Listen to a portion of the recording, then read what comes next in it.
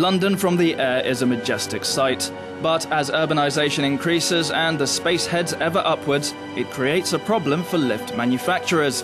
One Finnish lift maker recently announced a new high-rise elevator technology, which enables future elevator travel heights of 1 kilometre, twice the distance currently feasible. Euronews correspondent Ali May discussed the innovation, dubbed Ultra Rope, with the company's head of technology. What is the innovation today? What's it that you're presenting? Well, this is it. It's a very light piece of new rope. This is much lighter than a normal steel rope and also much stronger.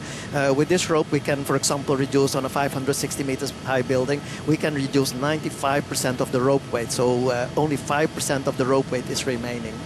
95% saving in the weight of the rope with this. And you have to remember that the weight of the rope is at this kind of heights is over 60% of the total weight of the elevator.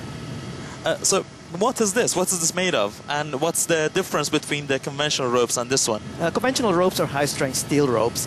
This rope is made of carbon fiber with a high-friction coating on it to allow us to give the right friction.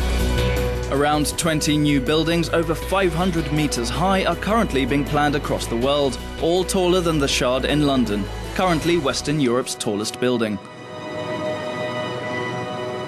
The fascination with tall buildings goes back a long way in the history. Think of the 4,000-year-old Pyramid of Giza. But thanks to technology, these height barriers keep being broken. Now we'll need to wait and see what this particular innovation will mean for the future of high-rises.